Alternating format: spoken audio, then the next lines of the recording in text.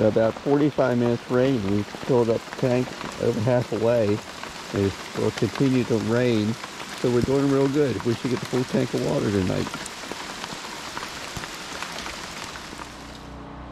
So the water tank got full with the last rain.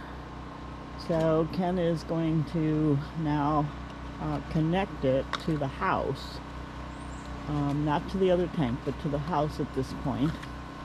So we can use the water in the tank.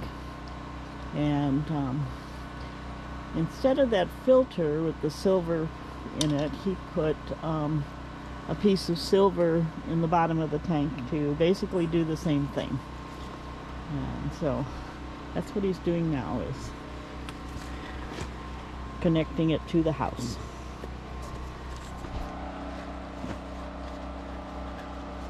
Okay. That's the pump. We'll pull it out of the tank and send it to the house.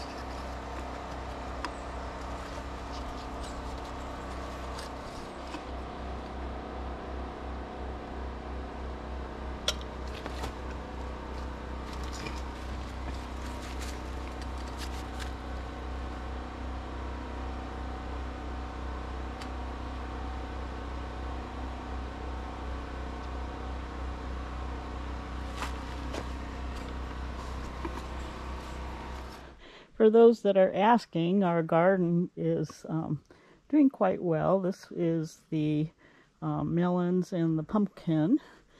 And then we have Swiss chard down there on the end. And we have some beets growing in the middle. I believe that big thing in the middle there is, I don't know what it is. And some basil. Some tomatoes over here.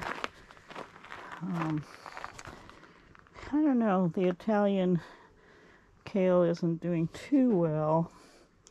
The lettuces and onions down on the end. Over here we have potatoes are doing well. Our berries are coming back after being eaten by something. Oops, it looks like we have some mushrooms even in this one. And wildflowers. I don't know all of what's here. Ken knows, but I don't know. We have a loofah. I think that's the loofah. I think this is the loofah coming up. But the eggplants are doing well. Everything seems to be working.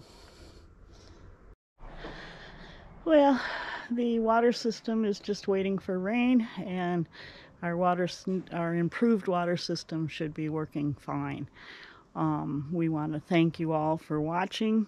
Please hit the like button, get notified when we put up a new video, leave some comments. We love talking to you. So till next time.